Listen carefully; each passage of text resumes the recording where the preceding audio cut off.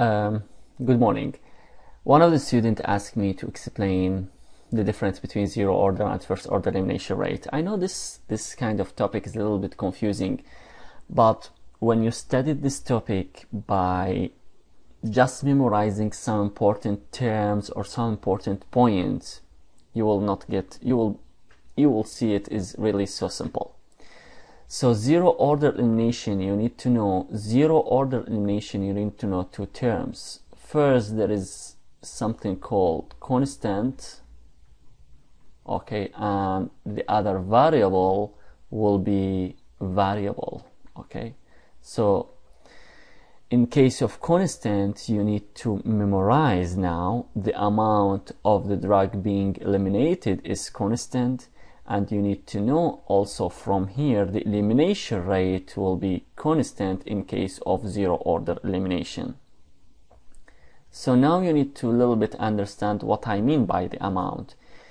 If you give a drug, let us say 8 milligram of the drug, this drug will be eliminated every 4 hours. So after 4 hours will be 70 milligram, after will be 60 milligram, and after another 4 hours will be 50 milligram, and the end will be 40 milligram.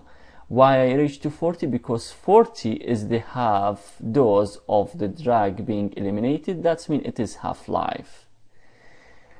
Another example, if I will give 100 milligram of the drug, after 5 hours will be 90 milligram, 80 milligram, 70 milligram, 60 milligram, and 50 milligram. Why 50? Because 50 is the half of 100 milligram, which is actually the T half-life, which is actually I can explain the T half-life of the drug is the half dose of the drug being eliminated. So what is constant in these two examples? If you will see 80 minus 10 equals 70, 70 minus 10 equals 60, 60 minus 10 equals 50, that means all of these, it has to be subtracted from 10, correct? The other example, 100 milligram minus 10, 90, 90 minus 10, 80, 80 minus 10, 70, 70 minus 10, 60, 60 minus 10, 50. That means it is the same. Here you have to subtract from 10.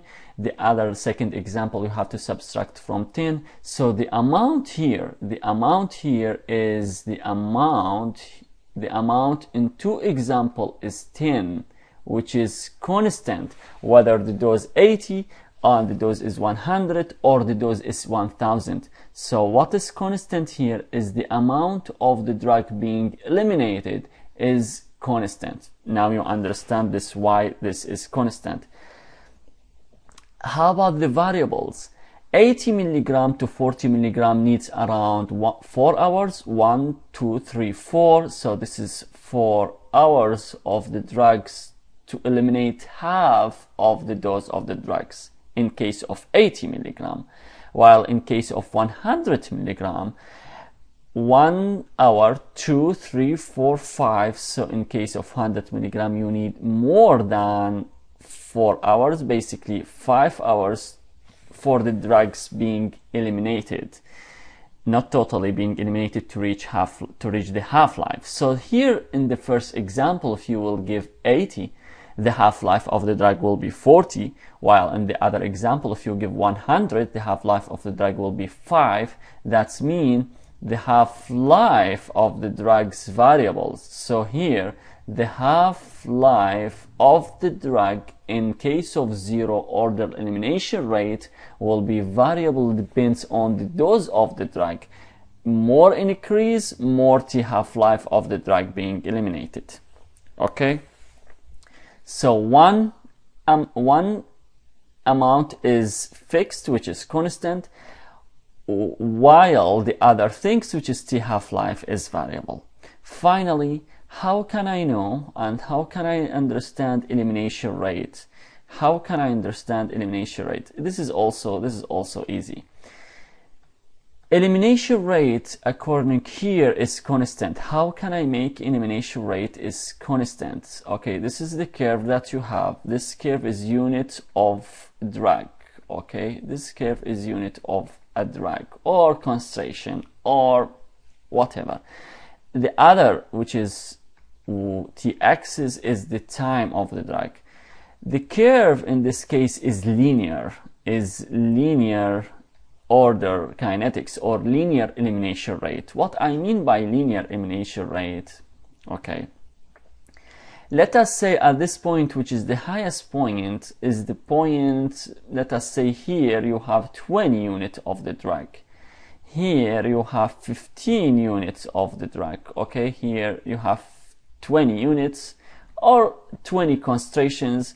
The middle is 15, the lowest part is 10 units of the drug. And this is, I think this is easy. This is the unit of the drug. Here 0, 10, 20, 10, here 0, 10, 15, 20 according to the y-axis curve, okay?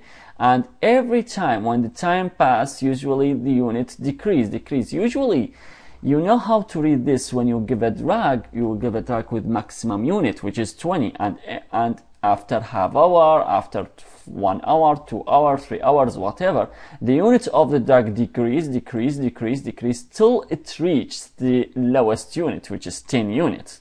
Now, why all of this? I need you to know that if you will give the drug in the first hour, the drug will be 20 units. The elimination rate here will be 5 units per hour, okay? When the drug being eliminated reach to 15 units, that means decrease, the elimination rate here also 5 units per hour, okay? When the drug reach to its lowest level, which is 10 units, the elimination rate will be the same, 5 units per hour. That means from all of these, you will understand elimination rate is what? Is constant in case of zero order kinetic. Constant in case of zero order kinetic. Another thing is that why you need to know it is constant in zero order kinetic. This is a little bit biochemistry, but you just need to memorize 2 things. Maybe later I can explain more. In case of elimination rate in case of zero order kinetics, the drugs will work at a level called Vmax. That means all the receptors are saturated. That means all the enzymes are saturated. So the drug cannot, or the elimination rate cannot change it because all the receptor saturation. So we call it Vmax or saturation kinetics. Saturation kinetics. So when you will see a word saturation kinetics, that means zero order kinetics. When you will see Vmax, that means also zero order kinetics.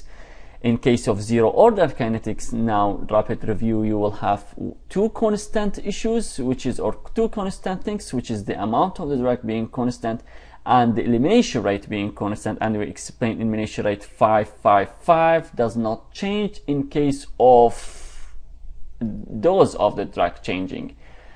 The other things which is only changing is the T half-life. T half-life is not fixed in case of zero order kinetic, but it is variable, okay?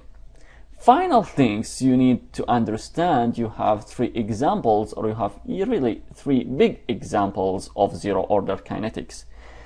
Usually it is high dose or toxic doses of what? Ethanol in toxic high doses. What again? Phenytoin in toxic high doses, and the final drug is salicylate. So these these are the only drugs that are working under zero order elimination. Not all the drugs working under zero order elimination, just high or toxic doses of ethanol, phenytoin, salicylate. Okay.